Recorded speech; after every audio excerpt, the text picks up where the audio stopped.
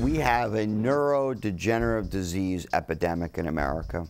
Our children are born with more attention deficits, and the catastrophe is they're all being treated with amphetamines. Our teenagers with their mood disturbances and their damaged brains are choosing ecstasy and things that will damage their brain, like marijuana, and lower their memory and IQ.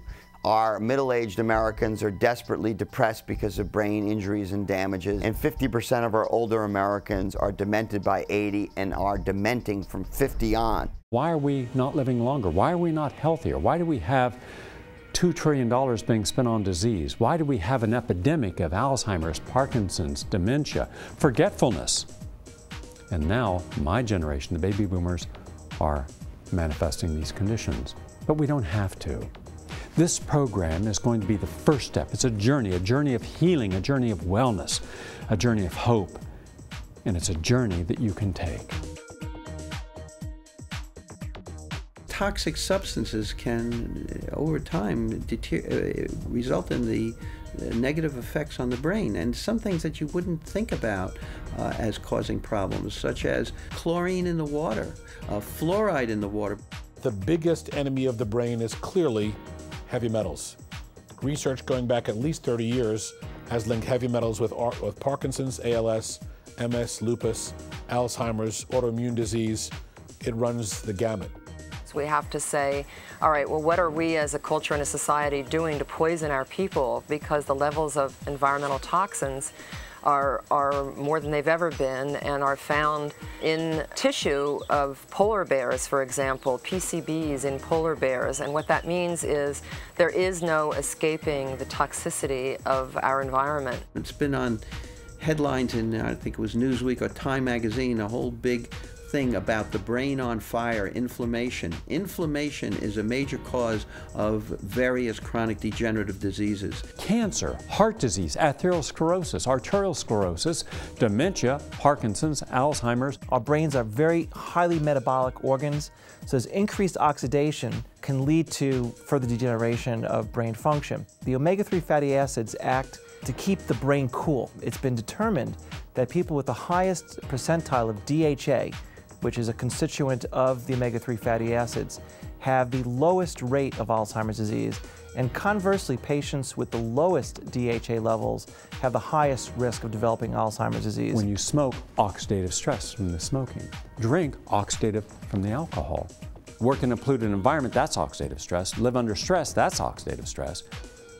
Well, just keep laying it on the scale, and then one day, boom, the system breaks. I believe that the worst food a person could take for their brain is the same food that's probably the worst food a person could take for their overall health. The hot dog, the hamburger, the French fries, the cheeseburger, the pizza, the cola, the sugar, the artificial sweetener, the MSG. Pastrami's, bologna, sausages, cheeses because they're rich in saturated fat. So we're creating human biological time bombs. For a lot of people, if they're under chronic stress and they elevate a hormone called cortisol and they deplete a building block hormone called DHEA, which is responsible for building a lot of different hormones in the body, the more cortisol and the less DHEA you have, the more prone you are for loss of cognitive function and memory. What do we do with stress? Instead of dealing with the stress appropriately, no. We drink, we smoke, we overeat, we take tranquilizers, take drugs, we do all the wrong things. One of the most important forgotten nutrients that is vital for prevention of heart disease, stroke, and even perhaps dementia is vitamin D. We know from epidemiological studies that there is an epidemic of vitamin D deficiency. Antioxidants are a very important supplement to take, a group of supplements to take that will help fight what's called the free radicals. We have to use a rainbow of natural dietary antioxidants. That means red stuff, yellow stuff, orange stuff, green stuff, indigo stuff, blue stuff. The best health care is self-care. You got to take great care of your body now while you have your good health. So do all the right things you can. You need to be thin and fit, learning and having great attention and memory, stable, not addicted, sleeping, and happy. And if you get all 4 of them together, they go like this, boom, forward.